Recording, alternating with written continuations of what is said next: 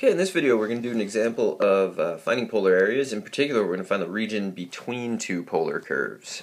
So this is kind of an interesting thing to do. So I want to find the area inside of r equals 3 sine of theta and outside of r equals 1 plus 2, just 1 plus sine of theta. And what I've done first is drawn a picture of it. So my picture kind of isn't that great, but it's not terrible, and it does enough to let me solve the problem, which is all I ask of it. And so I need to understand the problem a little better. So first I'll figure out where they're equal to each other, because those are kind of like collision points.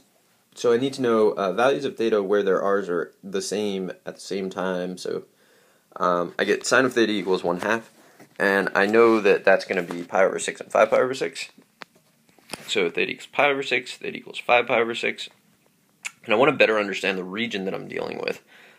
So if I put out some radii at theta equals pi over 6 and at theta equals pi over 2, I'm going to shade in the region in question just between those bounds. And then the actual region is twice that. So you can see it's the part that's on the other side of the y-axis there would be the other part. So I'm going to do what I usually do. I'm going to find half of the region, then I'm going to double it. I like doing that because it gets rid of the 1/2 that's in front of the area integral. So let's do that. So I'm going to get 2 because I'm doubling it. I'm only finding 1/2 of it, so I have to double. And then the quantity 1/2, because that's a part of polar area, it's going to be the integral from pi over 6 to pi over 2.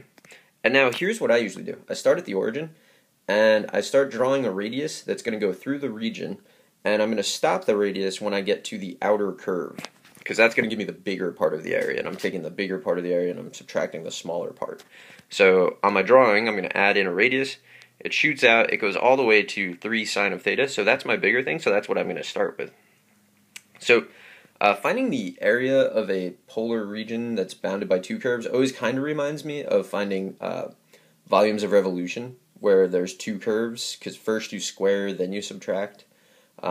So let's see what we get. That was my outer curve. So now what I'm going to do is minus, and I'm going to repeat the process. So I start at the origin, I shoot out a radius, it hits 1 plus sine of theta, so I'm going to subtract the quantity 1 plus sine of theta, and then square that.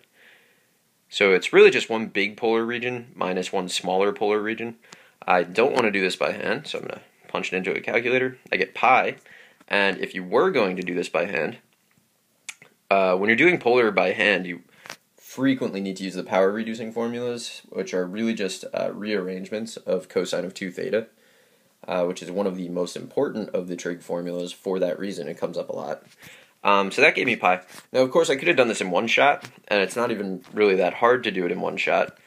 So I could have just done 1/2 the integral from pi over 6 to 5 pi over 6, and then it would have been the same integrand, right? The same thing inside the integral. And I would have gotten the same answer, obviously.